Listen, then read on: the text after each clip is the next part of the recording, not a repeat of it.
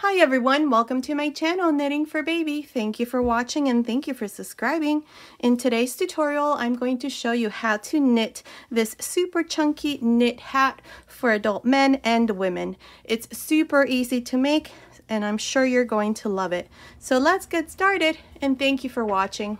Okay, to begin, I'll be using these 8mm circular knitting needles. Now, I'm going to make this hat in the round using the magic loop technique. Now, to begin, I have this number 6 yarn. This is the brand of yarn that I'm using.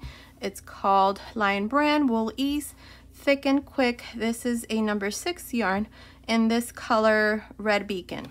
Now, the first thing that we need to do is we need to cast on our stitches. So to do this, I'm going to put both of my needles like this together. Now I'm going to show you how to cast on your stitches using the long tail cast on. Now the first thing that we need to do is we need to determine how much yarn we need to leave for our long tail. So what I like to do is I like to wrap my yarn like this around 20 times. So that's 1, 2, 3, 4, 5, 6, 7, 8, 9, 10, 11, 12, 13, 14, 15, 16, 17, 18, 19, 20.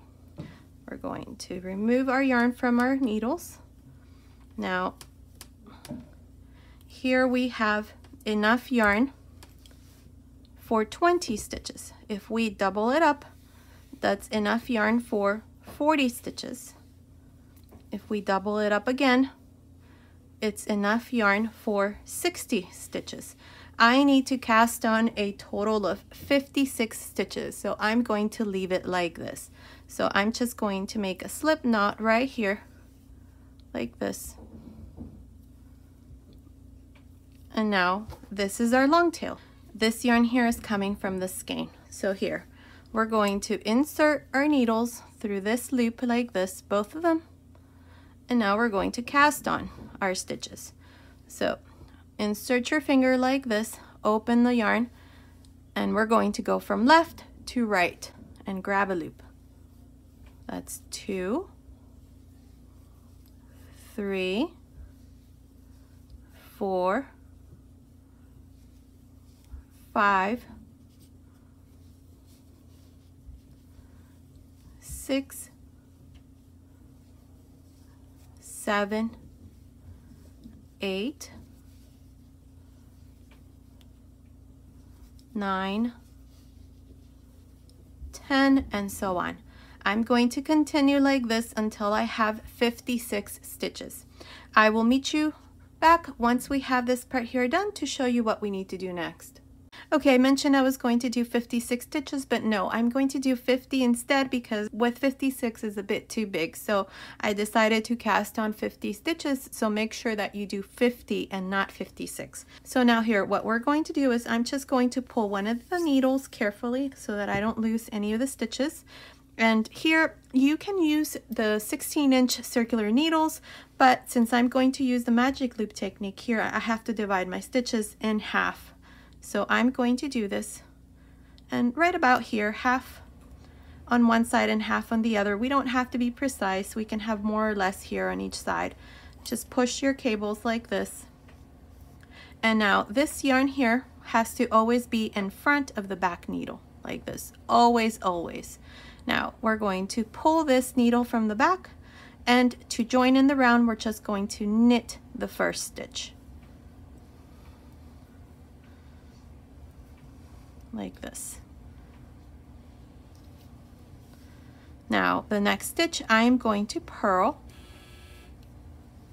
next stitch knit, and then purl, knit, purl. I'm going to do this to the end here.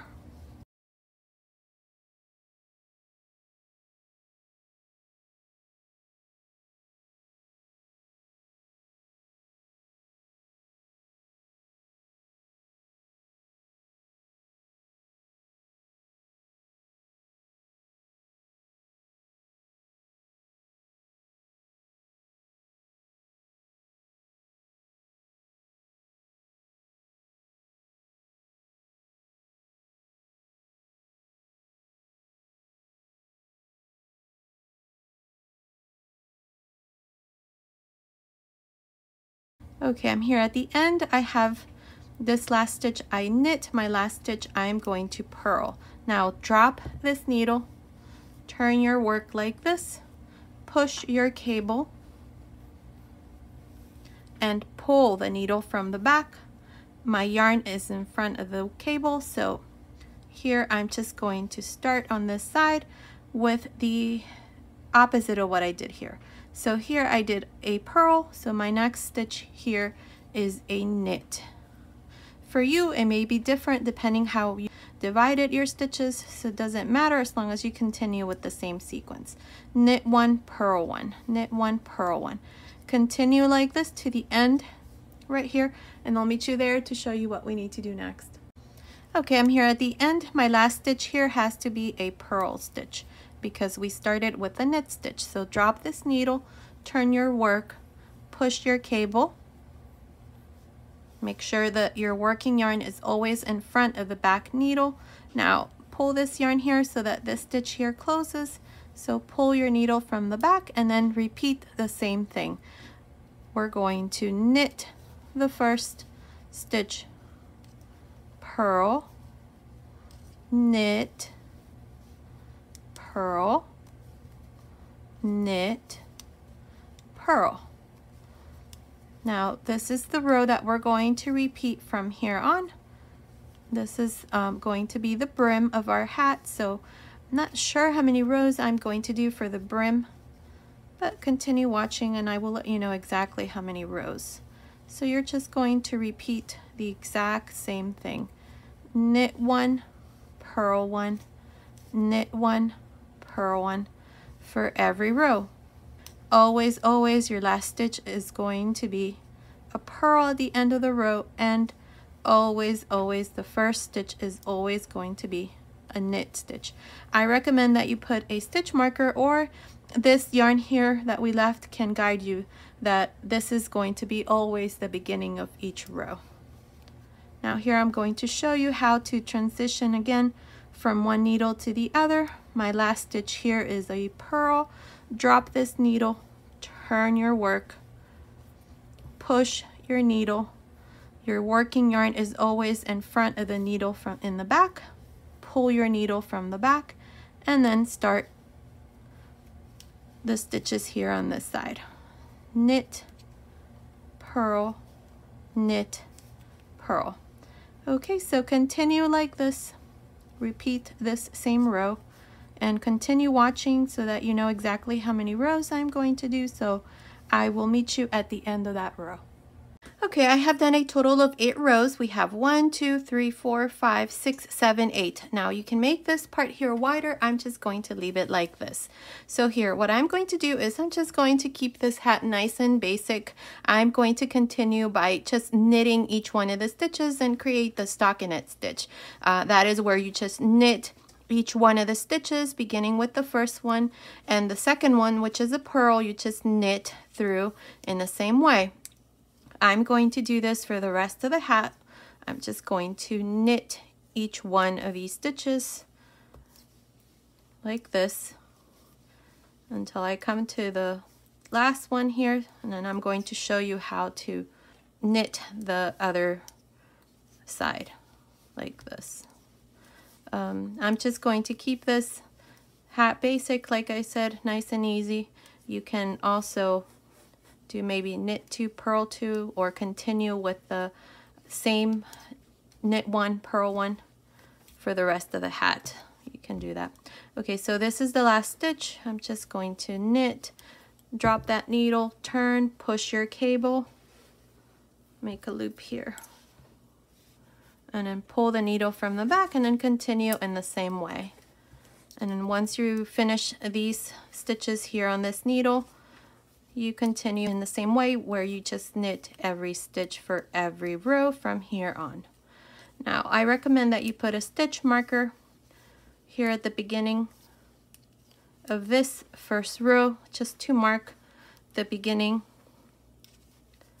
That way you know where each row begins, and that way I can tell you exactly how many rows I'm going to do from here on. Okay, so continue like this, just knit every stitch for every row, and then don't forget to put a stitch marker. I'm actually right here. I have one already, so don't forget to put your stitch marker at the beginning of the row. So continue like this. I'm not sure how many rows I'm going to do from here on. At some point we're going to stop because we need to start to reduce the top of the hat, but continue watching. I will let you know exactly how many rows I'm going to do. So I'll meet you at the end of that row. Okay, I did a total of 25 rows from here to here, not counting the brim. It's measuring about, let's see, it's about 9 inches from here to here. But once I fold my brim, which is what I plan to do, this is how I'm going to wear my hat, like this. It's measuring, folded like this. From here to here, it's measuring about 6.25 inches. Now, if you want your hat like this without folding it, then what you need to do is only do about 12 rows from here up to about here. You're going to do 12 rows, and this part here is going to measure about 5.5 inches, and then you're going to do the reduction rows just like I'm going to show you here. Okay, so here what I'm going to do is I'm going to start to reduce here at the top of the hat, and if you notice, I have placed some stitch markers. I have a total of 50 stitches, so I place my stitch markers every 10th stitch. I have 10 here, 10 here, then I have a stitch marker, then 10, 10. I have 5 stitch markers, 1, 2, 3, 4, and then here I'm going to add 1, which is this here. Okay, so what we're going to do here to reduce is we're going to work these 8 stitches, 2, 4, 6, 8, and then we're going to knit 2 together before the stitch marker. So let me show you. So this would be the beginning of the first row. Now I'm going to knit 8. That's 1, 2, 3, 4, 5, 6, 7, 8. Then knit 2 together like this. Okay, pass your stitch marker and then again repeat the same thing. Knit 8, that's 1, 2, 3, 4, 5, 6, 7, 8. Knit 2 together.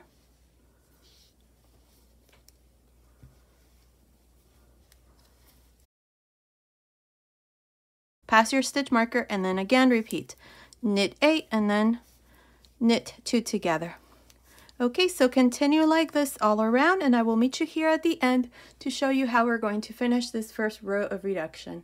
Okay, I'm here at the end. These are my last 2 stitches, so here I am going to knit 2 together. Don't forget to knit 2 together also at the end. Now, if you count each one of these stitches, you're going to have 45 stitches now. We're going to reduce 5 stitches for every row from here on. I'm going to put back my stitch marker here, and I'm going to now repeat the same thing for the second row. Pull my needle from the back, and here I'm going to now knit 7. That's 1, 2, 3, 4, 5, 6, 7, and then knit 2 together. And that's all I'm going to do from here on. You're going to continue in the same way until we have maybe only a couple, maybe 1 or 2 stitches here left between each stitch marker. So continue all around, and I'll meet you back once we only have a couple stitches here left between each stitch marker to show you what we need to do next. Okay, I have 10 stitches all around, and I have 2 stitches in between each stitch marker. So here, what I'm going to do for this last row is we're going to knit 2 together all around. So beginning here, you're going to knit 2 together, remove your stitch marker, knit 2 together, remove your stitch marker, knit 2 together, drop that needle, turn, remove that stitch marker, push your cable, and then pull the needle from the back, and then do this side, knit 2 together. Remove that stitch marker, and then knit 2 together here at the end.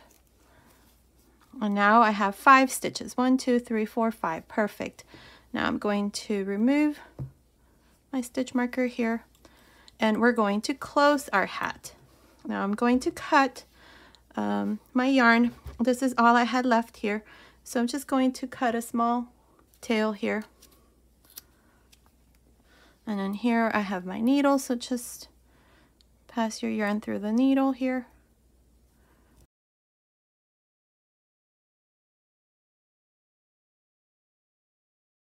Here is my last stitch. So I'm going to push my cable here, and we're going to go around. So pass your needle here through this first stitch, into the next, into the next. Okay, make sure you hold on to this stitch here. Don't let it close because we're going to make a knot here. Now pull this needle like this, and then do these last 2 stitches.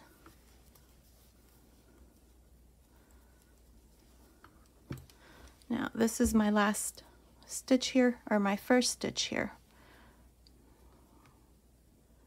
Right there. Now insert it through there and then pull, and that should close this hole here. You may need to adjust it a little. Perfect. Perfect. And that closes it there. And that creates a knot there, so all you have to do is just weave it around a couple times to hide this yarn. Now this stitch here is reversible in my opinion. I think it is. I like the way that it looks on the wrong side. Here is the finished hat. That's what it looks like from the top right there. I'm going to remove this stitch marker. I love the way that this fits on me. I love the double brim here. I love it. It's very nice. Now this is what it looks like from the inside. I think that it's a reversible stitch.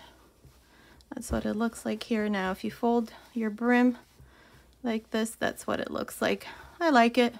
I think I can wear it like this too, but this is the right side here. That's the top.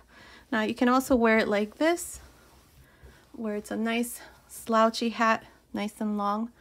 But remember, if you don't want to fold your hat here, only do about 12 rows, which is about up to here, and then do the reduction in the same way that I showed you. So it should give you a nice thick beanie hat. Okay, so my hat is done. So this was today's tutorial. I used exactly 140 grams, which was 1 skein of this yarn here. This is how much I had left, so perfect. Okay, so this was today's tutorial. I hope you like it. Thank you so much for watching. Until next time.